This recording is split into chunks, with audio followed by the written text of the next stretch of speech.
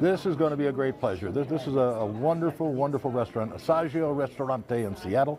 Chef Mauro Golmarvi is with us. He's going to do fettuccine al sugo, I guess. Yes. And Bob Walsh from Seattle is the person who nominated. What's about this dish did you really like? I found this dish a couple of weeks ago in Mauro's cookbook, and it was perfect. It was simple yet perfect, and it was a perfect dish for our cold Seattle evening. Well, I'm going to ask Mauro to make that dish for you, and then you come back in and take a taste and tell the boy how you did. Okay, thank you. Mauro, the last time I saw you, you were just back from Italy vacation, and Italy had just won the World Cup, and man, was he happy. I was happy, and I'm going to be happy again in the next summer. He's going to be happy in South Africa, so I'm hoping I'm going to go there. I hope you get to do it too. Good seeing you, George. Good to see you. Good seeing you, Craig. Okay, well, let's go. What are we going to do here? We're going to make a very simple dish, which is the fettuccine al sugo di carne.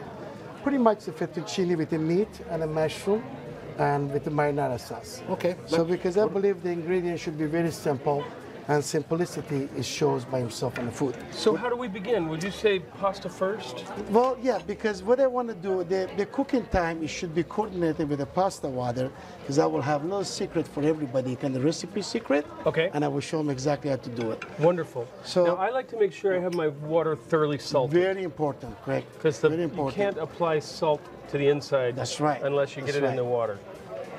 So there's some salt going in. And it's nice fettuccine. Yes.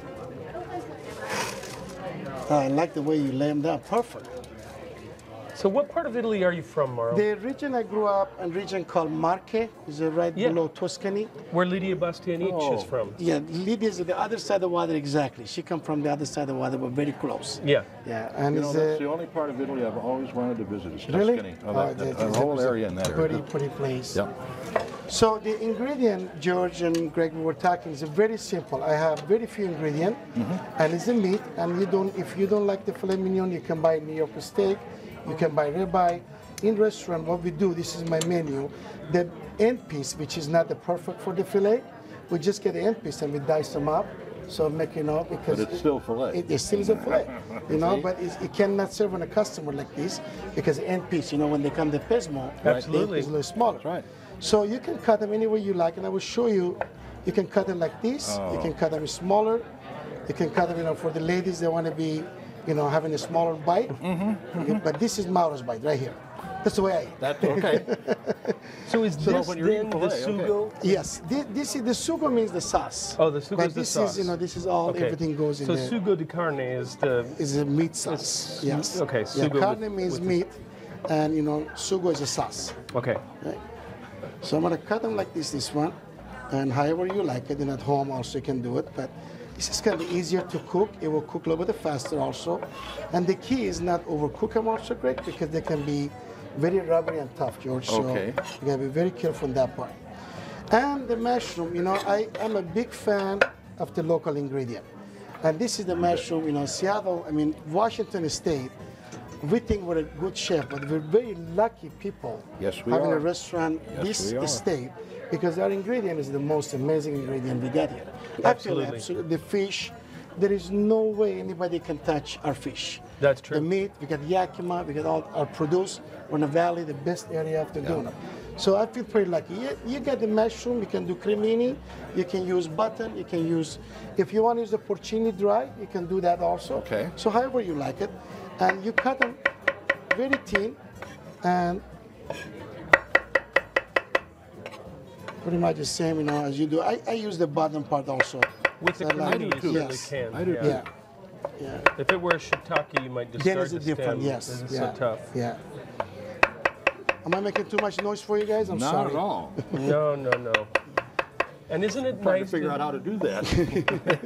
Yeah, don't cut your finger. It's very important at the home when you're doing, guys, as somebody cooking in the kitchen. By the way, you can add some oil here so we can get this one going. I'll get some heat And on you it. got your hand, and you have to be very inside, not outside, otherwise you're going to cut your own finger. So what you do, Keep just the put your fingers finger in, down, exactly. the fingertips. And if you get like this, you see, you don't, Using your knuckles. you can talk and do anything you want.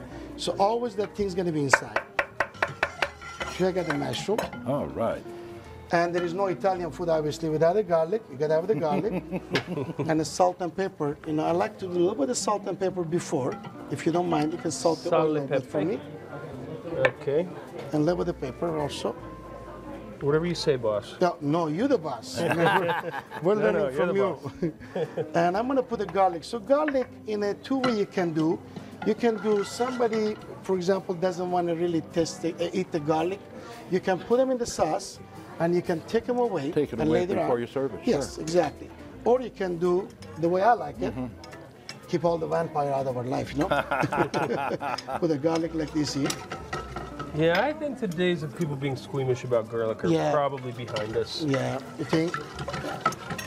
So when this one starts getting a brown, yeah, this is perfect. So we're gonna take this one later on. Okay. And at the same time, I'm gonna talk about the wine and the cheese and, you know, the cheese, we need to use saltier dry aged cheese. So you can use parmigiano-reggiano, you can use pecorino romano, you can use ricotta salata. So all these things translate dry with the salt flavor inside. Okay. Okay. So, and also you don't want to over salt also, Craig, and your oil and your sauce because Parmigiano got lots of salt. Yes. So you don't want to over salt it. And the pecorino romano even more salt. Absolutely. This point, I just like, you know, your salt. Of course. Yeah. And the garlic is just beginning to brown here. Perfect. So. Yeah, the brown is the key. That's an indicator that we need to do the next thing. So I put my, oh, I'm sorry, did that burn you? Only in a good way. Oh, yeah, sorry for that. But you're right, cut that way, it really does cook up fast, doesn't it? You look at it coming out. You know, a lot of times people are intimidated by buying a whole tenderloin of beef. Yes. But if you do that, there's really good value in it. You get so many meals out of that. Yeah. And when you get this point, and you add your mushroom. So remember, when the mushroom gonna go in, as you guys know, the mushroom is a 90% water. So you gotta be very careful when you're adding the other ingredient with it. So we're gonna cook most of that water off. Yes, that's the whole name of the game. So now I got this point here, and I have demi-glace, which is a reduction of the beef stock we do at the restaurant. But at home, you can make your own. If you don't have a time, you can buy them the package. They come in a small package. Oh, okay. And another thing, George, you gotta be worried about, those things normally a little salty. So please make sure you test it before you add more salt into it. And also, if the recipe says, this is I want it for everybody, the recipe says 2 minutes, 3 minutes, you gotta remember, every stove, every burner is different. That's right. So if the restaurant we're using 17,000 BTU, you're at home using 9,000 BTU, so don't worry about the timing with the 2 minutes. Oh, I got to take them out. Mauro said 2 minutes. So worry about your That's own. so true. You know, it's and worry sometimes about your own we try to things. multiply a recipe. In a restaurant, you're doing 1 or 2 orders at a time. Absolutely. At home, you're doing it for 6 or 8. Exactly. Everything slows down because it's the larger volume. Can we turn over there the pasta, see what's happening over there? Yeah, I gave it a stir a few minutes ago. Awesome. Great. It's not sticking together, but it's not quite opaque yet. That's the way we want. And the pasta is a perfect time to talk about. I like the pasta. Can I have your tongs for a second? Of course. Would you bring one pasta out with your tongs? Okay. Only 1 or 2, yes. You want to be bended like that. That's the thing is undercooked right now. If it's not bending, that means very al cemento. Right now it's a bending, that means it's a good timing Al for us. cemento, I don't know that Al cemento word. means a concrete. Okay. It's like a concrete. So this is a little bit undercooked, which is going to be perfect for our application. Okay. I'm going to explain to you why. Thank you. So we want This to keep point, it undercooked. yes, we're going to. You can turn that one off a little bit. I'm going to add a little bit of demi-glace. We just talked about it. A little bit of I red love wine. this already. Yeah, thank you. A little bit of red wine, but don't be picky about the red wine, okay? Okay. If it's good for you to drink, I hope you don't mind. I want to sip a little bit. Salute to everybody. Right up, boy. Tutto bene. Grazie. If it's good for you to drink, you can use them for your sauce also. Now, marinara. You guys, that's another thing. Recipe called for marinara, doing this one, doing different. Tomato, when they harvest, it depends what time of year you pick them up. If it's in late August, it's going to be low sugar. If it's in the, early the summer, you got to be high sugar. You got to be very worried about these things. Okay. So do your own things at home and add ingredient however you go. Do not follow exact. I'm the first one going to tell you. do not follow exact same recipe because it's going to be changed with your time you buying the can of tomato and everything. Oh, Mauro, So this that is really this is good. a restaurant one. This is already marinara. delicious. That Thank is you. just fine. Marinara should be very, very consistency things going. Not too much water. You can see here. Not too dry. Nice and So smooth. you can exactly. It's like a cream way. You're Yeah. gonna pour it for you. Beautiful. I never really think of marinara as an ingredient in and of itself. Yes, But it is, isn't it? It really is, you know. And then, as I said, the time is always a matter. What time they're picking them up, and what time. And I like to buy the can, George. There is nothing be added. I like to control my sauce myself. Yes. Sometimes they have a basil on them or garlic added. Is different. Buy your own, because you need to be control of these things. And make it the way you like it. Absolutely. Make it the This way you way, exactly. Make it the way you like it. This is So- almost a thing in itself already. It really Yeah, is. this is, you know, you got it the perfect way. The You can pour that consistency into a will bowl look. and just set it in front of me. I'd be just fine. That's fine. Now, at this point, we can pick up our pasta, put them in here. Okay. And I got a little bowl here for us. All right, let me move that salt Sure. out of the way. All right. You Thanks, say George. when on the pasta? Yeah, Do you I got- want you all know- the water to come off or leave a little No, bit a on? little bit of water should be inside. Okay. All right. Perfect. More? My. Yeah, please. Why not? Doesn't that We look all- good? It's all fat free. We're gonna be enjoying them. You know, I'm lying to you. My nose getting a little longer, isn't it? I love the pasta. My wife I wants do too. more sauce, less Yeah, pasta. yeah. I like plenty of pasta with less You know, sauce. your wife is she Italian? No, But how she know gotta be more pasta, less sauce? that's me. That's very important. Oh, that's because you're Turner, yes. It's because my ancestors come from Yeah. Emilia Romagna. Oh, that's why you got Atkinson, huh? No, not those ancestors. Okay, the other one. It was bikinis. So we can turn them off the burner right now. This is the point. It's very important. I told you I was going to teach you a little something. The pasta water. Can you put a little bit of pasta water? Aha. That's the Okay. thing. It's not in a recipe, please. And we're not telling this one recipe because you don't know how much pasta water they're going to use, Right. what they're going to use, how they're going to use. So remember the salt you add in the pasta water? Yes. Now the flavor going to be inside here.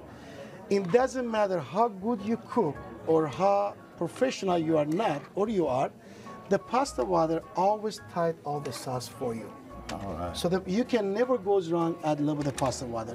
In I fact, love in that. Italy, the moms save the pasta water to make. Okay, let's. Okay. Don't do this one at home, please, because you know your spouse is gonna kill you. Okay, can you never let? Yes. So can I put it right in there? Please. Oh my. This is awesome. And then beautiful, Greg. And then a little bit of cheese like this. You know, when it looks that good, I sometimes forget the nominator. And also I'm basil. hungry You can too. either, when you using the basil on the top, George, is very important. If you're gonna use a diced basil, you better use it right away. Otherwise, you can break basil because it's got more flavor. Thank you. And it doesn't need to be so beautiful. Remember, you guys eating at home. Wait, I'm not done yet. A little bit of olive oil. You gotta shine it. Magnifico. Yeah. And then a little bit, I gotta go uma. That means a perfect go for it. All right.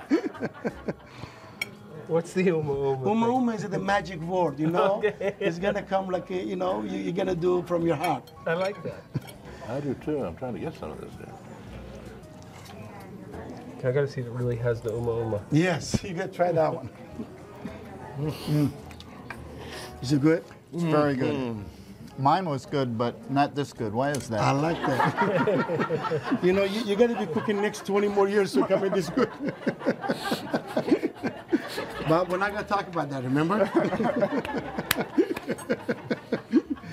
So how is it, guys? You like it? Wonderful. Thank Mauro, you. thank you so It's a very, very pleasure, much. George. Thank And you. Bob, thank you for. Great, thank you so I'm much. glad you enjoyed this a little bit more. Great. 1-800-443-1999. This is a fantastic show. If you don't like the recipes in this book, you don't like to eat. Okay, give us a call.